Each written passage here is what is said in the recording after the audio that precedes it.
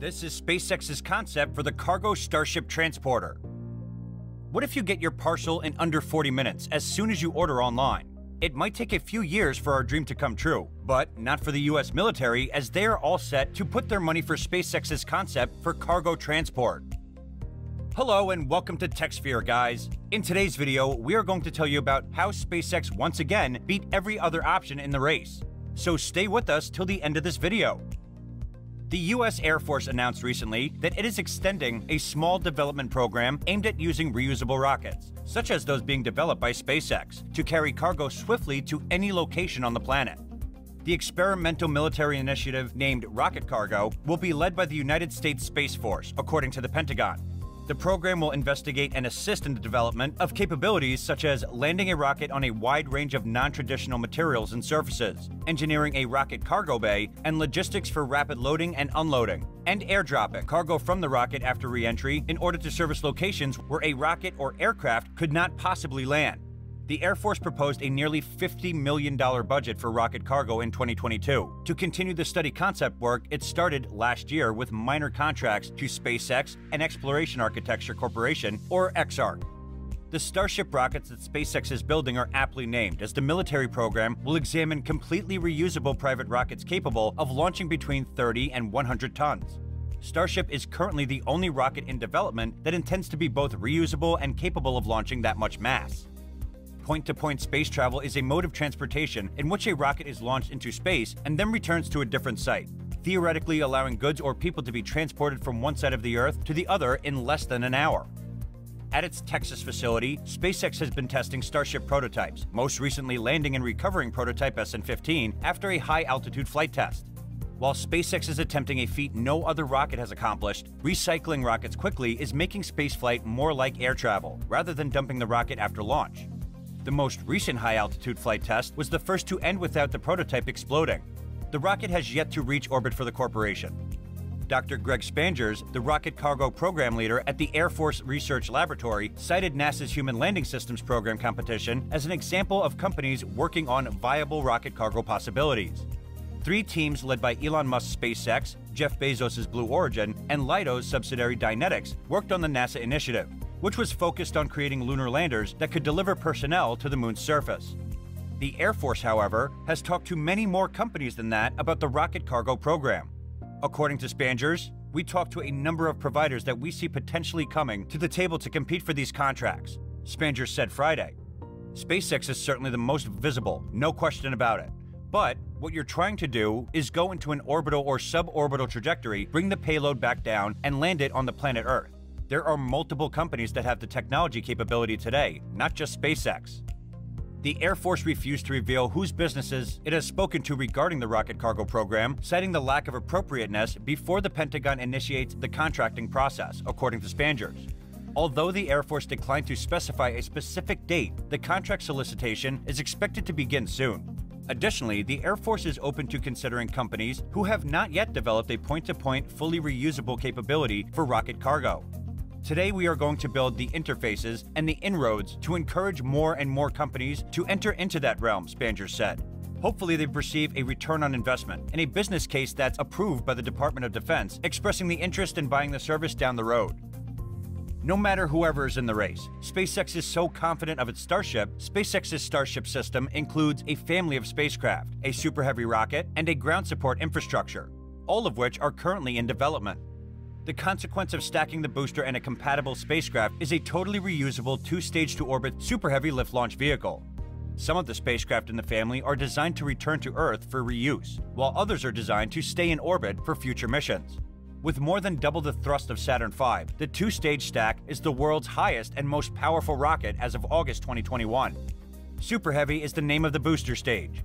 Unlike typical launch vehicles, the Starship spacecraft serves as a second stage during launch from Earth, and then serves as a cargo, a passenger-carrying spacecraft, or a lander to take cargo and crew to the surface of worlds, such as the Moon and Mars, once it has reached orbit. The booster and some variations of the spacecraft are being built to land on Earth, recover, and relaunch, while spacecraft that remain in orbit are being developed to be refueled for long-term service. Stainless steel hulls of 9 meters or 30 feet in diameter are used to create the booster, spaceship, and fuel and oxidant storage tanks on the ground. The flight plan for SpaceX's massive stainless steel Starship's rocket's first orbital test flight, a 90-minute around-the-world trip that will launch from South Texas and end with a controlled re-entry and splashdown in the Pacific near Hawaii, has been disclosed. In a document submitted to the Federal Communications Commission website on Thursday, SpaceX provided an exhibit explaining the flight plan. The test flight will take off from SpaceX's Starship development facility near Boca Chica Beach, Texas, just north of the US-Mexico border, with no passengers on board. The Starship site, named Starbase by SpaceX, is also where engineers are rapidly developing new prototypes for the massive next-generation rocket. The massive reusable rocket will stand nearly 400 feet or 120 meters tall when fully assembled, making the Starship stack the world's largest launcher. On operational flights, the Super Heavy booster stage will feature up to 28 methane-burning Raptor engines, providing 16 million pounds of thrust, more than twice the power of NASA's Apollo-era Saturn V rocket. 6 Raptor engines will be mounted on the rocket's top stage, which is also known as the Starship. The Starship vehicle serves as both an upper stage and a replenishable transporter, ferrying people and freight through space to destinations such as Earth orbit, the Moon, Mars, and other far-off places. The Starship vehicle is being developed by SpaceX as a fully reusable launch and space transportation system capable of transporting more than 100 metric tons of cargo into low Earth orbit than any other rocket in the world. A reusable Super Heavy first stage rocket will detach from the Starship and return to Earth for a vertical landing during an orbital launch attempt. SpaceX eventually hopes to grab the descending first stage using catcher arms on the launch tower, making it easier to set up and refuel for other missions. The Starship will continue into orbit, deploying payloads or traveling to deep space destinations before returning to Earth to be flown once more. According to SpaceX's filing with the FCC, the Starship's initial orbital test flight will aim to prove the rocket's fundamental launch and re-entry capabilities without fully testing the sophisticated landing and recovery techniques. On a track toward the east from the Starbase launch site to the rocket's Super Heavy booster will fire its cluster of up to 28 Raptor engines for roughly 2 minutes and 49 seconds. The 230-foot-tall or 70-meter Super Heavy booster will jettison about 2 seconds later, starting a descent to land in the Gulf of Mexico, roughly 8 minutes and 15 seconds after launch. According to SpaceX, the massive booster will land around 12 miles or 20 kilometers from the coast. The orbital Starship will continue flying between the Florida Straits. It will achieve orbit until performing a powered targeted landing approximately 100 kilometers or 62 miles off the northeast coast of Kauai in a soft ocean landing, SpaceX said. The entire journey will take roughly 90 minutes, from takeoff in Texas to splashdown in Hawaii. SpaceX intends to collect as much data as possible during flight to quantify entry dynamics and better understand what the vehicle experiences in a flight regimen that is extremely difficult to accurately predict or replicate computationally, SpaceX said. This data will anchor any changes in vehicle design or ConOps, concepts of operations, after the first flight, and build better models for us to use in our internal simulations. Although the business has not specified a target date for the Starship's program's first orbital flight test, SpaceX CEO Elon Musk has stated that the Starship's first shot into space might occur before the end of the year. According to SpaceX's appeal to the FCC for permission to operate communications equipment on the orbital Starship test flight, the demonstration mission will take place between June 20th and December 20th.